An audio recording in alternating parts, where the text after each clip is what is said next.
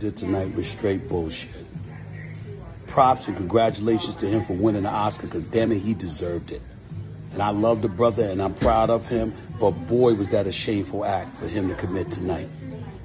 To go up on stage and slap Chris Rock like that, he's lucky he didn't get his ass kicked, particularly after the event was over. If not by Chris Rock, to the fellas he had there with him. I mean, damn.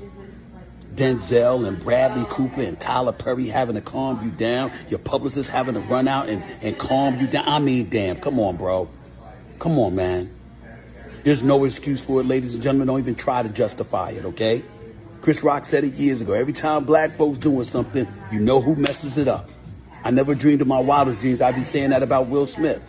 A black man, Will Packer, did a phenomenal job producing the Oscars, and you do this to stain yourself, to stain the Academy Award?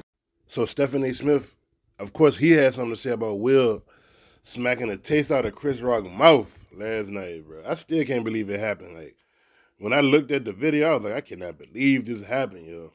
He said it was a shameful act. He's surprised that Chris and his boys ain't do nothing after the show, this and that. Like, I do understand what you're saying. Like, on the Oscars, national TV, you gonna smack a nigga.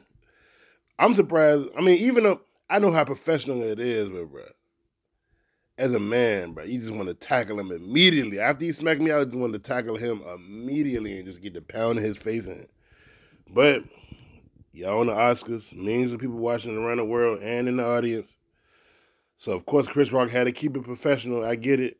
He did. He continued on with the show. But, man, it's crazy, bro. Stephen A. Smith, he damn near said if he was there, he would have got there and rolled up on Will for him. Like, Will Smith a fool, but everybody keeps saying he wouldn't have did that to Tupac. And Jada said, if Tupac was here, he would have shot him. Bruh.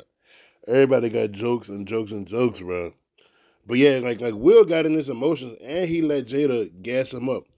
Because at first when Chris Rock first said the joke, Will was laughing until he looked at Jada. And then Jada gave him that look like, yeah, go do that. And he went up there and did that. Stephen A. Smith ain't going for it, man. What y'all think about this? Do y'all agree with Will doing that or not? Y'all let me know in the comment section. But I'm out.